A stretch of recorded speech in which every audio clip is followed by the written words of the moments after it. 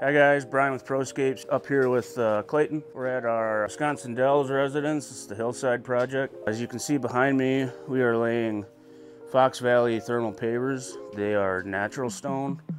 They are big, they are bulky, they are heavy. Time consuming, but as you can see, they come out really sharp in the end.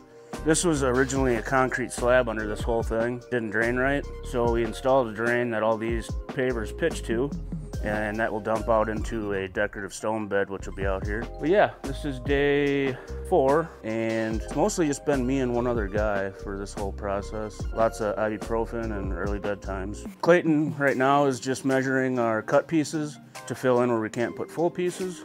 Got his PPE on like a good boy.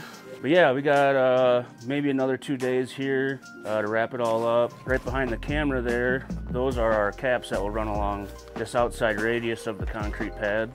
They're even heavier than these, so that's something to look forward to. You know, I haven't seen the spacers before. I guess that kind of sets this one apart a little bit.